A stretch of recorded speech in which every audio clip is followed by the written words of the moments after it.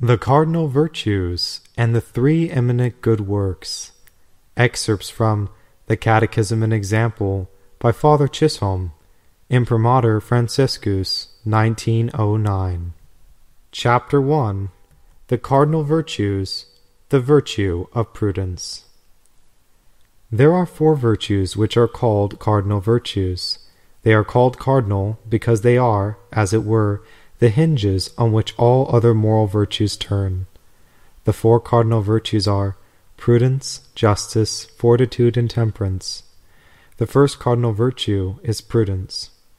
Christian prudence requires of us, in the first place, that we should make our eternal salvation secure by knowing, loving, and serving God, and also, if necessary, by sacrificing all the goods we possess in this world, and even our very lives, in order to secure for ourselves hereafter the joys of paradise.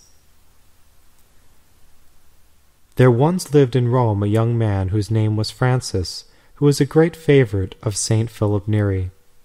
From the time when he was quite a little boy, the saint loved him with a special tenderness, because he was so gentle and so pious.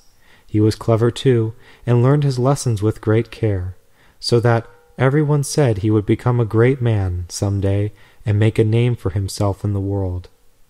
When he left school, he entered a lawyer's office, where, in a short time, he became so famous that people even among the nobility and at court began to speak about him. Unfortunately, this praise which people gave him began to have a bad influence upon him. He who used to formerly be so fervent and so pious, and who went so frequently to the sacraments, now became so much taken up with his studies that he shortened his usual prayers and went to the sacraments more rarely and with less fervor. Saint Philip observed this falling off, and was much grieved at it. One day he sent for him to come to his house to speak to him. Francis went at once, for he loved his dear spiritual father with a great affection, and although he had at this time some forebodings in his mind that he was about to receive a reprimand for his negligence, yet he went. When he reached the room of the saint, he sat down in his usual place at St. Philip's knee, and looked up into his face, as if to ask him what he wanted to say to him. The saint put his arm around him, and lavished upon him the most endearing caresses. "My own dear boy," he said, with a sweet smile on his countenance, "my own dear boy! So you are busy at your studies, and you intend, I hear, to gain for yourself a great name in the world. Oh, happy you! And then you will, no doubt, be made a doctor of law, and begin to gain money. And then, my child, what then?" "Then, father," continued the youth, I may become an advocate, and then some day perhaps I may be a prelate." "And then," said St. Philip. "And then," said Francis, "I may become a cardinal." And he went on with great enthusiasm to enumerate all the honors he might one day obtain. After each one that he mentioned, the saint always said, "And then?" When he had finished describing all the honors he could think of, St. Philip said again to him, "And then, my child, what then?" "Father," said the youth, "this is the highest dignity to which I can aspire." St. Philip then, pressing the young man's head to his bosom, whispered once more in his ear, "And then, my child, what then?" These words, so tenderly said, made such an impression on the mind of Francis that on the way to his own house, and when he reached it, he kept continually saying to himself, "And then? I am studying to get on in the world. And then? What then?" They seemed to sound in his ears whatever he did, or wherever he went. At last he said, "Yes, oh my God, then I shall have to die, then I shall have to be judged. What is it to avail me then to have gotten on in the world, and to have become great here below? When I die, all will be over, my fame will be at an end, and the praise of the world will be of no use to me, and perhaps because I am trying to gain these perishable things I may lose my soul. Oh my God! I will no longer think of these things, but from this time forward I will serve Thee alone. From this moment I will trample under my feet all human praise, and seek only to gain merit which will last forever. And then, ah yes, and then I shall be happy." He returned in haste to St. Philip, and threw himself at his feet, and besought him to receive him at once among his religious, where he would be able to serve God more faithfully. One of the most important things we have to do while in this world is to discover in what path of life God desires us to walk, so that we may serve him as we ought.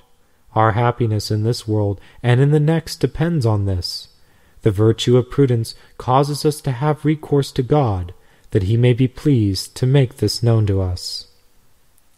Robert, the student of Lyons. There was in the days of Alberic, abbot of Citeaux, a young student at Lyons named Robert. The one desire of his soul was to serve God with his whole heart, and he prayed with the greatest fervor to God to make known to him in some way or other the state of life in which he desired him to live while in the world. God heard his prayer, and showed him in a vision what he wanted him to do. He thought he was standing in a valley, and that he saw before him a very high mountain, on the top of which there was a large and beautiful city. He felt a great desire to enter that city, and he set out with the intention of going up to it. But when he came to the foot of the mountain, there was a great and very deep river, over which he had to pass before he could reach the mountain. He went up and down the banks of the river, looking for a place by which he might cross over it. But as the river was very deep, he could not find any. While he was wondering in his mind how he could get to the other side, he saw on the bank opposite to him 12 or 14 poor men who were washing their clothes. One of them had on a tunic of snowy whiteness, and he was helping the rest of his companions each in his turn. The student asked them, "Who are you?" The one in the pure white garment answered, "These poor men whom you see are monks who are washing away their sins in the waters of penance. I am their Lord and Master, Jesus Christ. The city which you see up there is heaven, where I reign with those who have done penance. This path you also must follow if you desire to enter paradise." The student told this vision to the bishop of Chalons. "My child," replied the bishop, "you must become a religious in the monastery of Citeaux." He went there at once. When he came to the gate, he knocked. To his astonishment, the monk that came to open it was one of the poor men he saw in the vision. As he went into the monastery, he recognized each of the monks as he met him. He then told the superior the vision he had, and how he had seen all the monks in this vision. This fulfilled them all with great joy, and they thanked God, who had granted him this vision, for their encouragement. Saint Aloysius renounces the world to secure his salvation.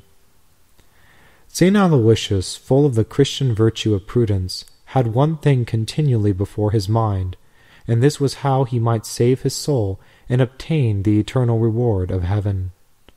In order that he might effect this more easily, he resolved to renounce his title to the Marquisate of Castiglione and all his worldly prospects, and to consecrate himself entirely to God in the religious life. As soon as he obtained the consent of his father, he prepared to leave his paternal home forever. When his vassals heard of it, they all shed tears of unfeigned sorrow. "O Lord Louis," they all cried out in the midst of their sobs and wailing, "why are you going to leave us? You are the heir to the magnificent estate, and your vassals are the most attached to you. Besides the natural love they have for you as their prince, they love you for your own sake. We have placed all our future hopes in you, and now, when you have come to the age to rule over us, you go away and forsake us." The only answer that Louis made them was this: "My friends, in leaving you I am seeking only the salvation of my soul, by laboring to obtain the glory which can never be taken from me. You know how difficult it is for one who possesses the goods of this world to enter the kingdom of heaven. My only desire is to be there forever with God. Let every one of you think of this, and have this desire also." Agnes, the foolish child. A little girl whose name was Agnes had just reached her 5th birthday. Her father made her the present of a new dress, and her mother invited their friends to come and dine with them in honor of the happy day. Agnes's godfather was there also, and when the child ran to meet him, he put into her hand a sovereign in gold as his gift. Agnes, as may well be imagined, was full of joy when she saw the beautiful piece of money, and knew that it was all her own. She showed it to everyone who came into the house. When her parents were at dinner, and when she had her share of the good things upon the table, she left the room to amuse herself at the door of the cottage. Just at that moment a countrywoman was passing by, carrying a basket with fruit. Agnes ran towards her and cried out to her, "Look here, look at the beautiful piece of money I have." The woman took the coin into her hand, and seeing that it was gold, said to the child, "Yes, it is indeed very beautiful. But see, here is an apple which is larger and still more beautiful. I will give you this large red-cheeked apple if you give me your little piece of gold." The child looked at the apple. It was indeed very pretty. "Yes," she said, "I will give you the money in exchange for the apple." When the woman received the money, she went away at once, and was seen no more. Agnes, after admiring the apple for a few moments, thought she would run and show it to her mother. "Look, mother," she said, "look at this beautiful apple." "Where did you get that apple, my child?" "Oh, a good woman that was passing by gave it to me for my little gold farthing. Is it not beautiful?" When her mother heard this, she became very angry, and her father gave her a severe scolding. But her godfather said to them, "Do not find fault with the child for what she has done. She did not know the value of the piece of money, and it was quite natural for her to give it away for that beautiful apple, which she thought was much more valuable. There are many people more foolish than that child is, who at the same time think themselves very wise. For there are many who sell the endless joys of heaven for the miserable things of this world, and there are others who, for the pleasure of a moment, lose their souls in eternity. This child has given us a lesson which we should never forget.